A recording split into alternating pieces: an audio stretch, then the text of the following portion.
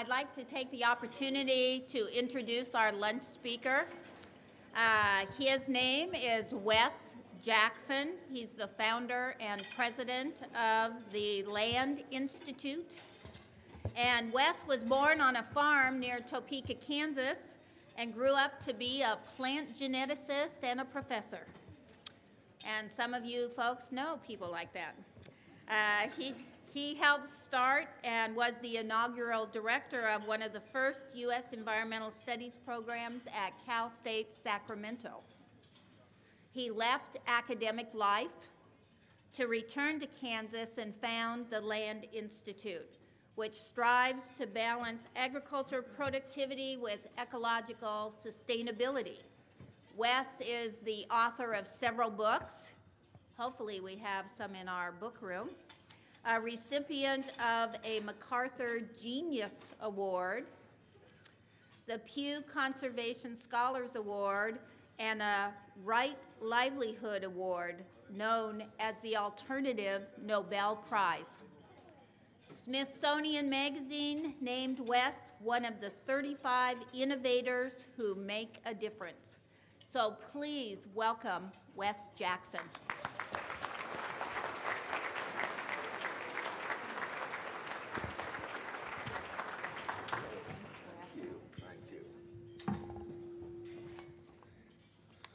Well, thank you. You can tell I'm from Kansas. I got gravy on my tie already. This is a costly tie, too. I mean, I bought this in Santiago, Chile, and was bragging on it to everybody, and now look at it, it's done.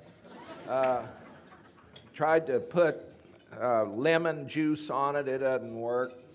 Water won't work, and my wife, who was born in San Francisco, will just shake her head that there's no hope for us Kansans. We just don't know how to act in a nice place. So, well, I'm glad to be here, and I want to, first of all, acknowledge everyone here. The University of California Vice President Barbara Allen Diaz, who I understand is a Nobel laureate of sorts. And so the academics out there, the farmers out there especially, panelists, policymakers, Rose Hayden Smith, historian that I'm told knows everything and has been to the White House garden. I mean, this is high company, and I intend to brag about it when I get home. I'm told that I'm to keep this to 30 minutes, and because they'll just cut me off if I decide I want to go over. So I'm going to call their bluff and see how this goes. But I will hurry along. The idea that nature is to be subdued or ignored began 10,000 years ago at the eastern end of the Mediterranean. It's drying out. The ice is retreating. And out of the Zagros Mountains of western Iran comes the wheat plant that we have today. Now, the wheat plant's an annual, and I don't have anything against annuals as long as they keep their place. But to have to destroy a natural ecosystem in order to have a seed bed that will allow germination, and then have to do that every year, and every year, and every year, that's like clear cutting every year and destroying the ecological processes. So this idea, this dualism that goes back to before the Greeks and the Hebrews, the idea that there is nature, and then there is the human, and then the validation that nature's to be subdued or ignored is just ricocheted essentially through all civilizations. And I look at it another way, that when we were gatherers and hunters, living within the context of the ecosystems that shaped us, we were living on the contemporary sunlight that fell across the landscape, and there's so many watts per square meter, depending on where you are. But when we started agriculture, we got at the first pool of energy-rich carbon, the young pulverized coal of the soil. There was enough excess potential energy from those agricultural ecosystems to give us the kind of slack that would allow civilization to get going. And first it was the wheat, and then over in Asia, rice, and then of course in the Americas, corn. But then about 5,000 years ago, also at the eastern end of the Mediterranean, is the beginning of the Bronze Age and the Iron Age. And we use forest carbon, highly dense carbon, to smelt the ore for giving us the bronze and the iron. And then, of course, the first biggie that came along was 250 years ago, so around 1750 or so, in England, using coal. And if it hadn't been for the soil carbon, the forest carbon, and coal, we'd have never had Charles Darwin. And we wouldn't have had Einstein. And we wouldn't have had an awful lot of what we have today. And then we were using natural gas for lighting, but we started using it for power. There are three important things that happened around 1859. Darwin's Origin of Species, John Brown gets hanged at Harper's Ferry, and Drake's oil well in western Pennsylvania. And I think they're all related, but I'm only entitled to 30 minutes. But we started using natural gas for power about after the Drake's oil well. So here's the story. Nature's land-based ecosystems are largely perennials grown in mixtures. Forests, prairies, alpine meadows, and such. And now, this isn't me saying this. This is the Millennium Ecosystem Assessment Report.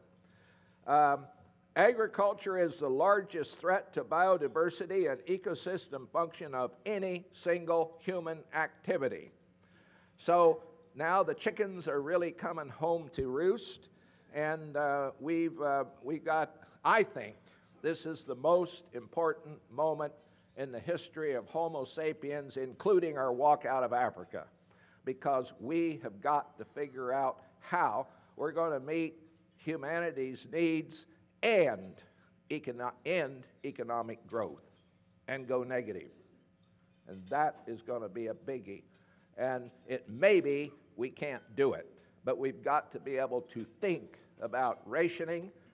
But if we can keep our food supply sustained without agriculture depending on an extractive economy, we can get through this long hump.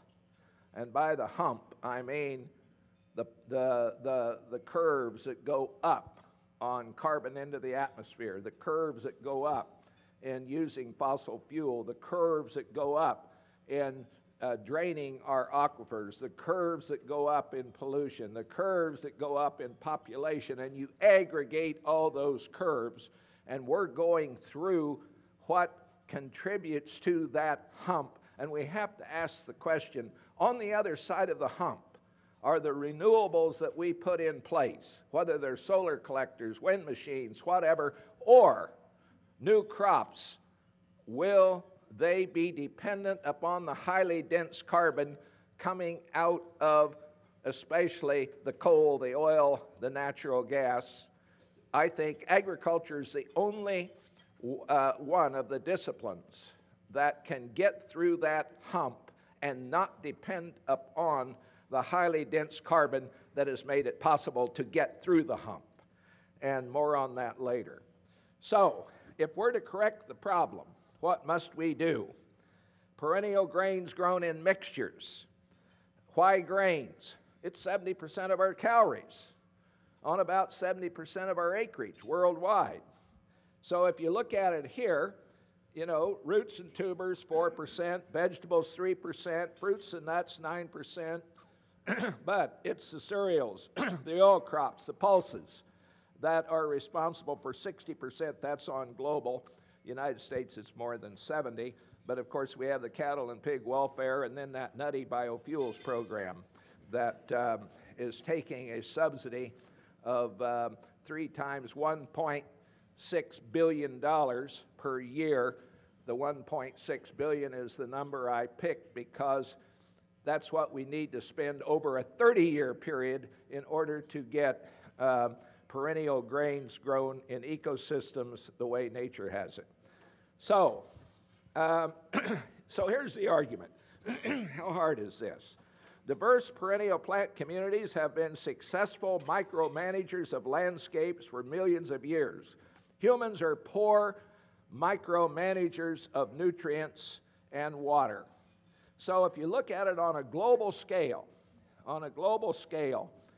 the way the Earth evolved primarily, its ecosystems primarily, feature perennials grown in mixtures, whether it's a tropical rainforest whose local genius is to receive water and get rid of it fast because water is a nemesis to fertility due to leaching, or whether it's a desert scrub, perennial polycultures, or tallgrass prairie that receives water, allocates it.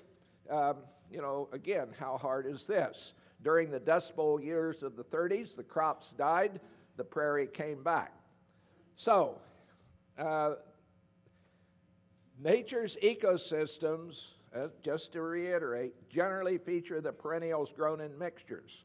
So following nature, the ecosystem concept for agriculture would feature these perennials. And what this would do is bring a big new thing to agriculture, which is the broad discipline of ecology and evolutionary biology, currently denied primarily because of the nature of the clear cutting. We talk about agroecology. Well, it's mostly agronomy. And agronomy is what humans do to mitigate disturbed landscapes. And there are certain ecological things that we put in, but it's not as robust as it could be. But now it's a matter of the hardware. If you're stuck with the annual hardware, then you design the software to accommodate that hardware of the annual. If you have the perennial, now you have a whole different kind of hardware, and that hardware then will allow us to bring off the shelf out of that broad discipline of ecology to inform a research agenda. So this is the first opportunity to really have a marriage or a synthesis of ecology and evolutionary biology. Well, here's, of course, what we're doing. We've got the greenhouses, we got the water, we got the spray plane, we got the tractor, we got, the plastic that's put down. That's what we poor mortals have to do because we have to screw around with the deficiencies associated with annual crops. But look at this system here.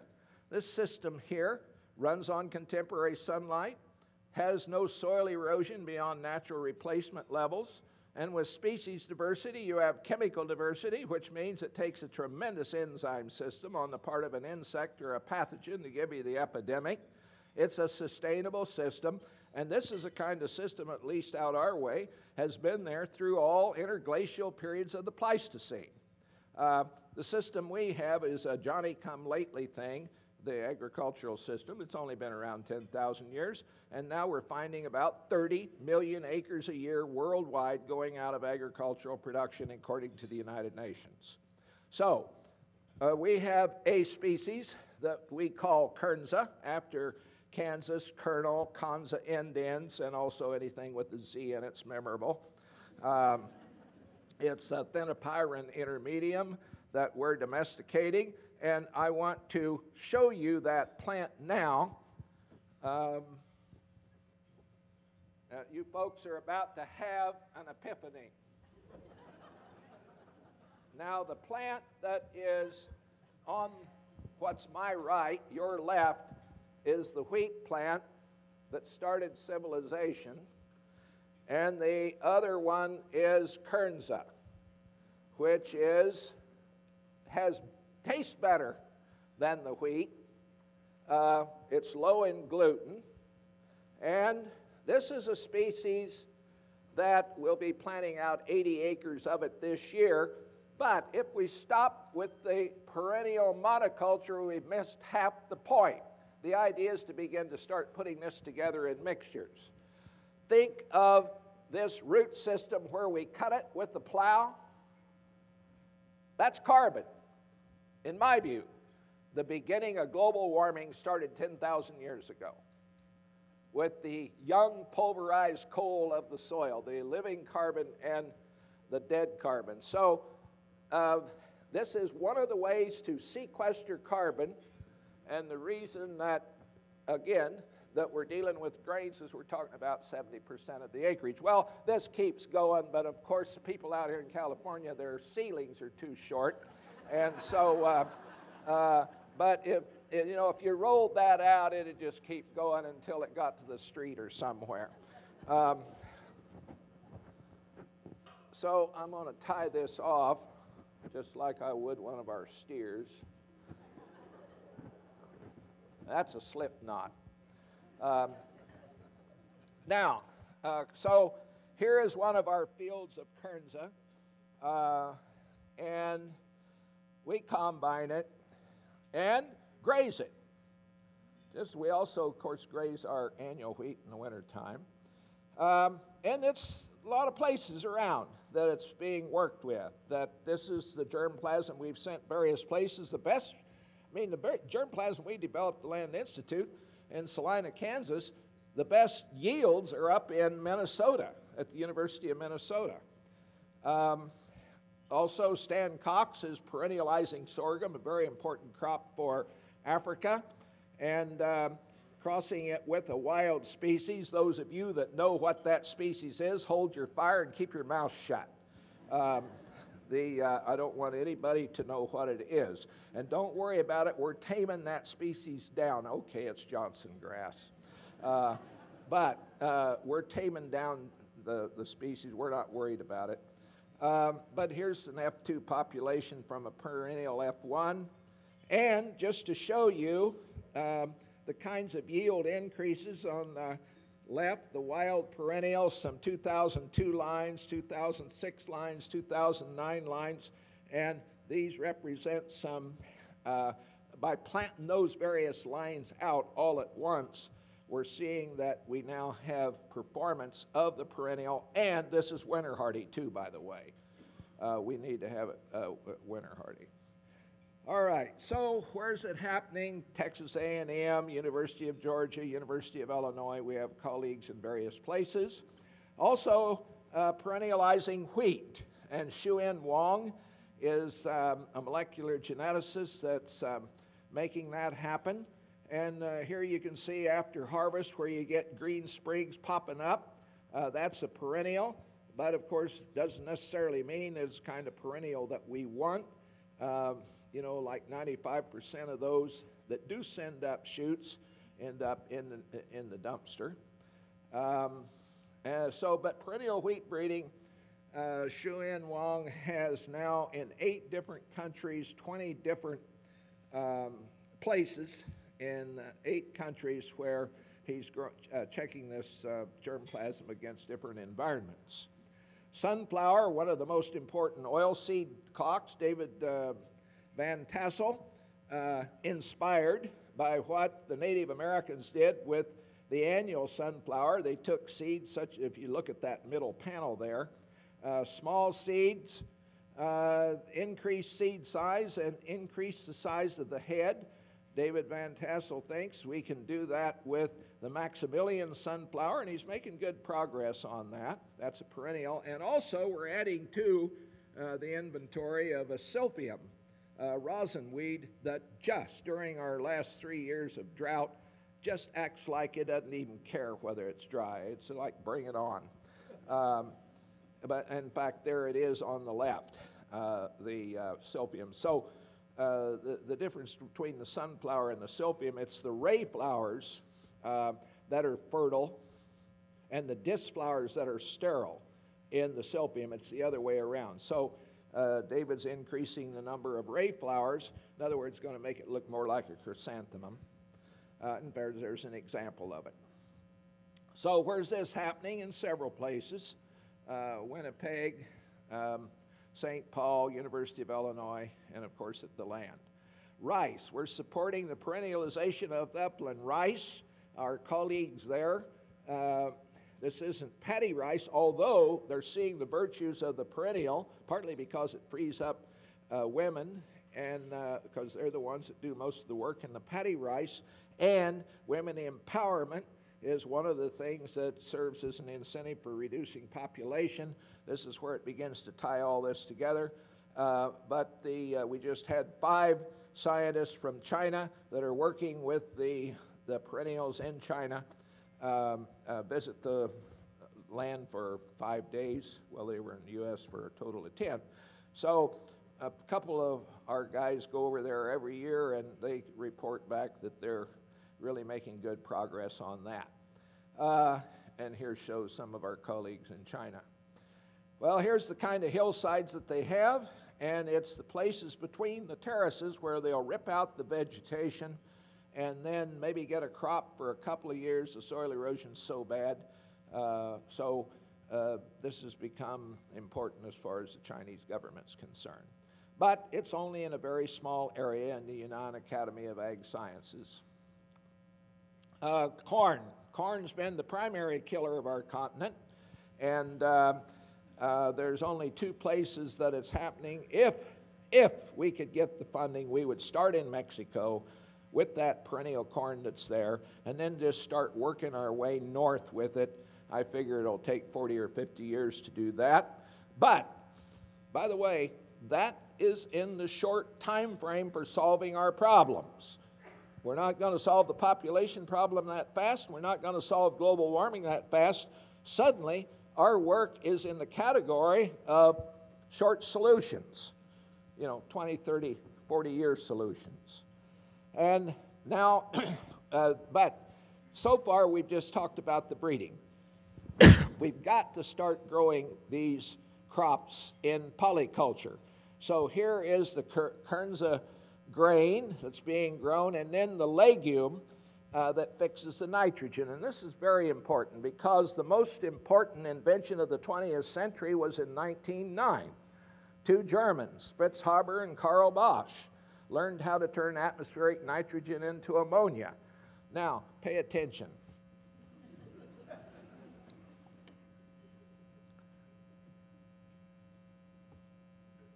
Legumes will fix nitrogen at 4/5 of 1 atmosphere, working with the rhizobia at ambient temperature. Haber-Bosch is 350 atmospheres and 400 degrees C, or the other way around, doesn't matter. So we're talking about an agriculture with efficiencies inherent within the natural integrities. Haber-Bosch is dependent upon natural gas as the feedstock. Could be done with electricity. So we got to start thinking about nature's wisdom versus human cleverness, and have enough humility to buy into it. More than the kind of humility that comes over you from spilling gravy on your tie. So, where is this beginning to happen? In different places around the country, people are getting grip. Now, we've had polycultures before with the annuals. That's all good. And, by the way, as far as the vegetables are concerned, root crops, that's okay. We don't need to deal with that. But if we want to get a hold of the biggie, we got to deal with the grains. Now, just to give you a feeling for the energy inputs required to grow annual no-till wheat and perennial hay in central Kansas, just look at the perennial grass versus the no-till annual. So, I'm about to end. When we were gatherers and hunters, we were embedded within the natural ecosystem. We invented fire. That probably did a lot to kill, especially worm parasites that were in the vegetables and the meat. And then, of course, what happened is that helped keep the predators away. So the predators getting us from the inside and the predators from the outside, fire was a big factor. But then when we started scratching the ground and ripping up, then you end up with traditional agriculture that is moving away from being isomorphic with the way nature's system works. And then industrial agriculture got out of phase even more, and sustainable agriculture kind of tweaks away at it, but it's really not getting at it. It's not getting at sustainability any more than squiggly light bulbs and Priuses are getting at sustainable agriculture. And for this reason, it's because of Jevons paradox. Y'all folks know, anybody out here that well, I know that there'll be some of you. How do I do this? How many of you know Jevons paradox? Not enough.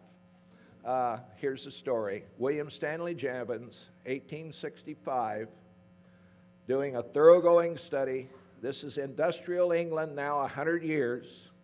Found that as industrial England got more efficient, industrial England used more resources, particularly coal and iron. To think we're going to efficiency our way out of this problem, to talk about carbon caps without rationing is naive. You say, I'm going to put a cap on carbon? That'll serve as an incentive. The big question is, how do you keep money out of carbon trouble? Governments even, how do they keep it out of carbon trouble? This is going to require a great growing up on our part. And so, as I've said to my good friend Amory Lovrings for years, let's put a cap on carbon, on the mines, the wellheads, the port of entry, then let's see how good our technology can be. Enforced restraint. Yeah, somebody ought to start the clapping here for a little bit. So, here we are now with industrial agriculture. We got so-called sustainable agriculture. That was a digression, and I apologize, but not much. But it's possible for us to have natural systems agriculture because we can start pulling that knowledge off the shelf out of that broad discipline of ecology and evolutionary biology. Get this, 1980, National Science Foundation started putting money into what they called long-term ecological research sites, forests, prairies, marshes, and so on. They spent millions of dollars understanding how those natural ecosystems work. It sits up there on the shelf, largely unused. But now that can begin, that multi-millions of dollars of investment can be pulled down to our campuses. And now that we can begin to imagine these perennials and think about pulling all this investment together, it was largely accumulated to understand how the world is. But as a side, it's how the world works. And so, Bruegel's 1865, the percentage of that landscape that's devoted to grains, the trees that are on that landscape are apples and pears, and they're limbed up to let the light in for the grains. Well, here's an image that comes out of the industrial mind. That was National Geographic, about 1970. And, you know, there's the airplane spraying, and there are people that run the whole farm from inside the house. And, you know, and there's the confinement operation. With no acknowledgement of the density of carbon that's necessary to make that happen and what the consequences will be in terms of climate. Well, we've supported graduate fellows for several years, smart people, anybody that was doing a PhD thesis that had something to do with our so-called worldview. We gave them money. Where do they get jobs? 1862, moral act, opening up the land of the continent through the Homestead Act. Then comes 1887 and the experiment station, and 1914 extension. The whole thing is geared to the successes that we've had with the usual crops and cropping systems, and our whole cleverness approach is predicated on those fundamentals that come right out of 1600 and Bacon and Descartes, and that whole revolution in which there's an increasing reductive approach to agriculture. Right now, what do we have? Two molecules that contribute to the reduction in soil erosion. It's called Roundup and Roundup Ready. Rather than to go upward in the hierarchy to the ecosystem as the conceptual tool. So here are these young people vibrating, wanting to get going. Where are the jobs? So they're like Copernicans in a Ptolemy system, forced into cooking up epicycles without dealing with Kepler's elliptical orbits and bringing on a whole different way of being. And so I'll end with this. Several years ago, a friend of mine, John Todd, called and wanted to know if I'd give a talk. I said, sure. He says, well, can you give me a title? I said, sure. Herbaceous, perennial, seed-producing polycultures, their contribution to the solution of all marital problems and the end of the possibility of nuclear holocaust.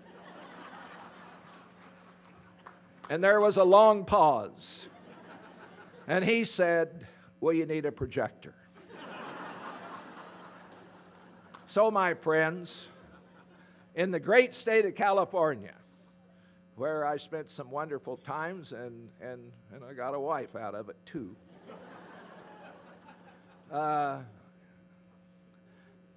This is the #1 state in terms of bucks for agriculture.